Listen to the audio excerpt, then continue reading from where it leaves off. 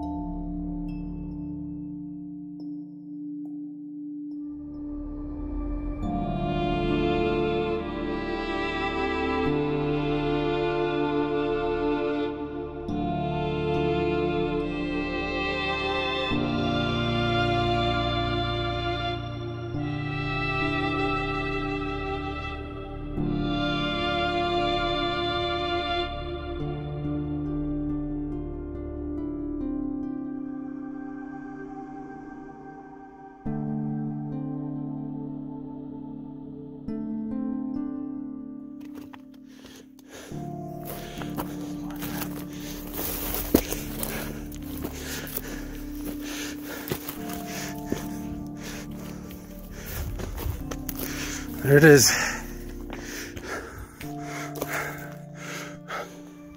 All of this. This is cool.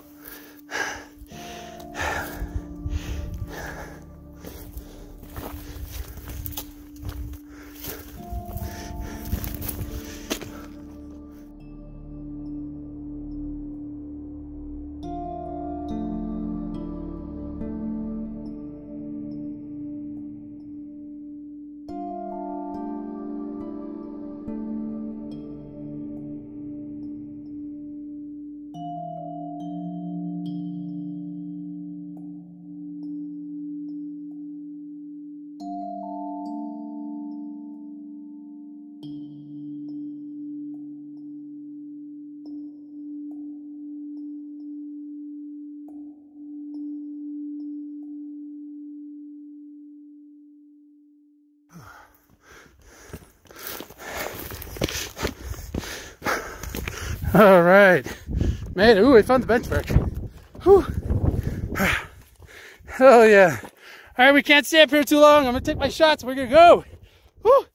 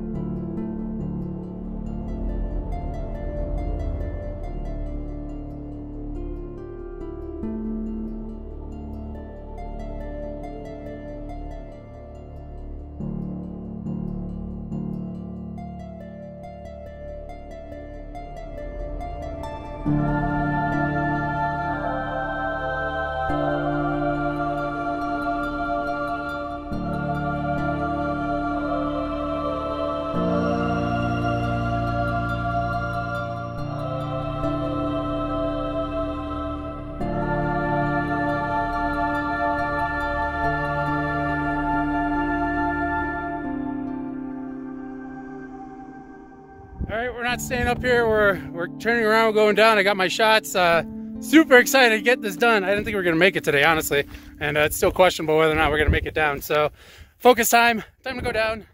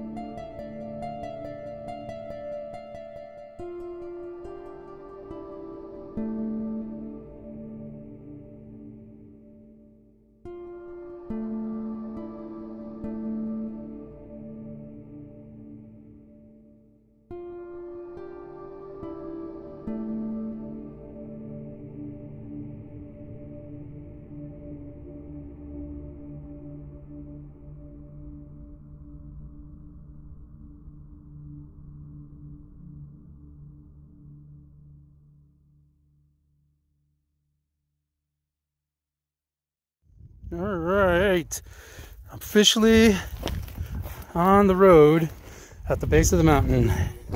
That kind of zigzags up it, so we still got some altitude to lose, but at least we're on flat terrain now, sort of. Alrighty, I'm back down from Wind Mountain, home, 8 months later. Yeah, that's when I'm recording this. And you like how I like get dressed into the same garb that I was wearing the day of. Anyways, so yeah, no, Wind Mountain, I had a lot of fun on it. The only downside for me was I was rushing the entire way up, and I rushed my time at the summit for obvious reasons. That can be avoided if you manage your time better before you go. And then, what else?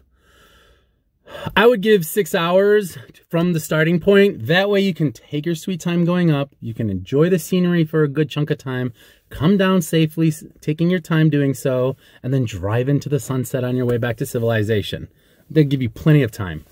But that's just me. I'm not saying, hey, you should come out here and do it. Because if you do, you're responsible for your own actions and you're responsible for your own safety. There's no signal for me out here or out there for me. So I will assume the same for most people. I got stopped by Border Patrol driving back because they saw my light sources while descending the mountain. Look, Highway 62 is a good 15 plus miles away from Wind Mountain. If they could see me from all the way out there, that's pretty cool.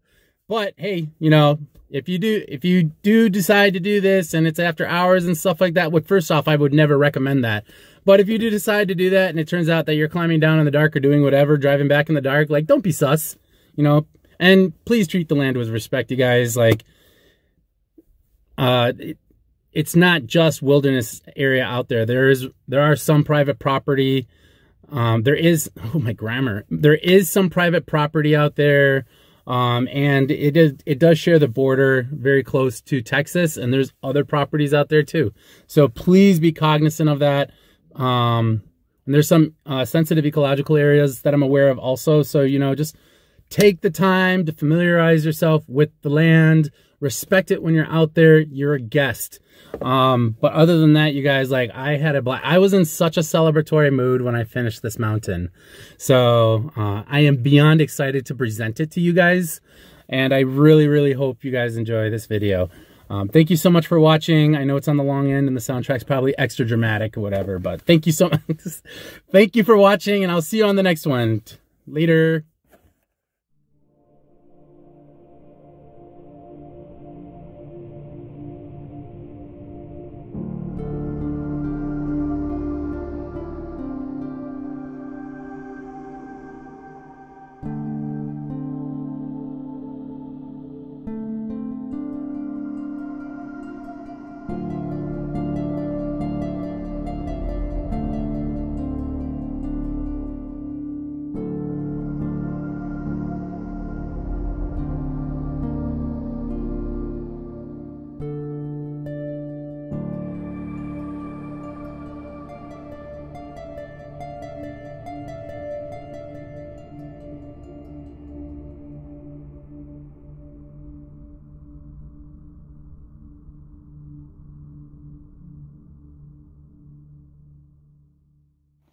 Terrifying.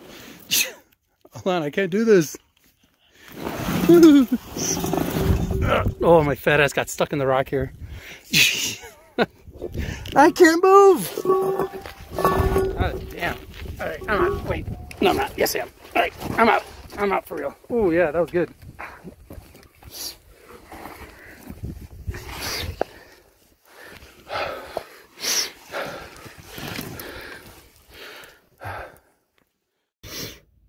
All right, you guys, it's like 8 months later, and I'm finally recording the closeout for this video. I'm in California too. Ah! Anyways, fudge.